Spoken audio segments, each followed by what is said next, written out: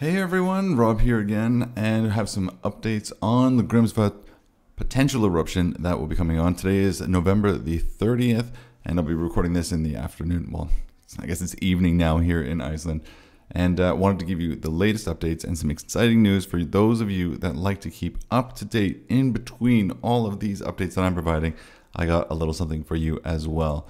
So first thing that I want to mention is we're taking a look at some of the historical facts based on the 2011 eruption. I want to cover a little bit of that first. We're looking at a picture from some of the first images of that 2011 eruption of Grímsvötn, and it was back in May of 2011, and the ash cloud was actually so extreme that the airspace in northern Germany was closed due to ash, and the airspace over Berlin, Hanover closed.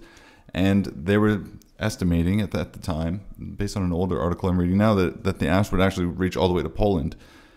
And based on the report that I'm reading, is more than 500 flights were actually postponed in the UK, one in just a single day, due to the ash from the eruption in Grímsvötn. It also had significant effect in Norway, Denmark, etc. So there is a huge potential that should this erupt, that it will cause some issues to flights. Hopefully not around the Christmas season, because I know a lot of people really like to travel and visit family and so forth. So I know, keep an eye open for this. It's possible that this could disrupt flights for a little bit of time while the ash is sort of underway. Another thing that we should keep in mind, especially if you're in Iceland watching this is an image of some of the rivers that were covered in ash from the eruption. And so the Icelandic government recommended that in situations like this, where there's a lot of ash in the rivers, that there could be a lot of dead fish, both young ones and more mature fish, in the lakes and rivers where all of this ash has fallen down from the volcano. And it's not just Grímsvötn that we're talking about, although this image is from that.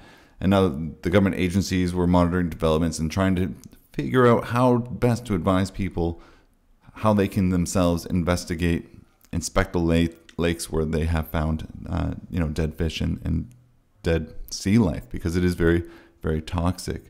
Now the ash from the volcanoes, and this one in particular that I'm reading about, contains toxins such as fluorine and aluminum compounds.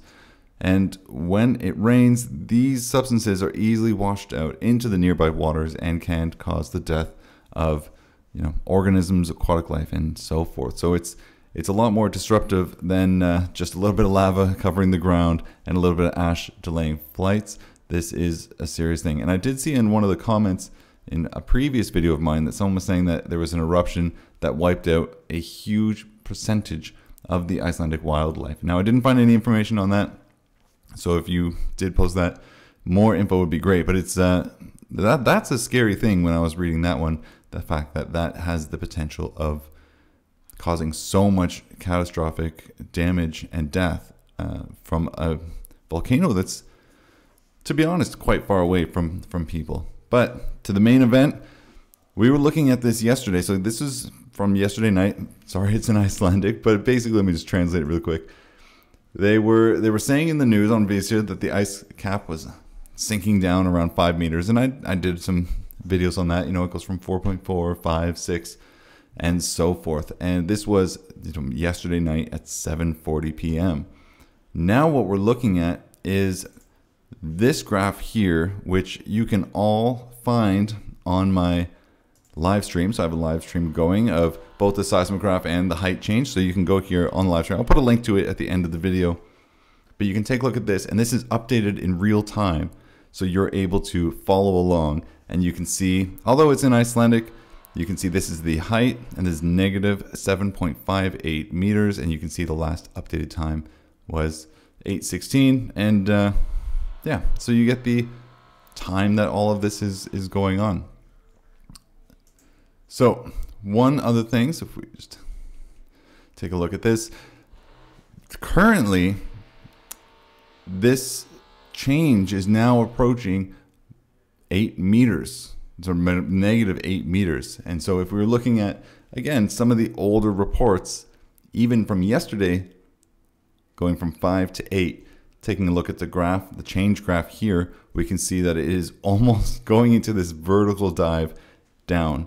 And I'm not sure how quickly this is going to happen, but based on the curvature of just, a couple of days, which is what this is, we can estimate that it's rapidly accelerating down. And my guess is we are very, very close to getting the Jökull, and in turn, possibly getting the eruption that results from these types of glacial flooding. But I wanted to give you the link and the information to this. Check out the live stream if you want to follow along on this update, and it will automatically refresh so we can get all of the information. You can see here this graph as well as some of the other ones, and I will keep you posted. But I wanted to let you know it is accelerating. We're almost at just over 7.5 meters of a drop so far, which is a drastic decrease, a drastic drop from yesterday.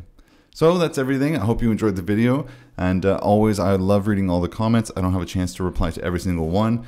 Some of them just don't even require a reply, but I do read all of them, so I appreciate all of the support and all of the comments that you give. So until next time, thank you so much for watching.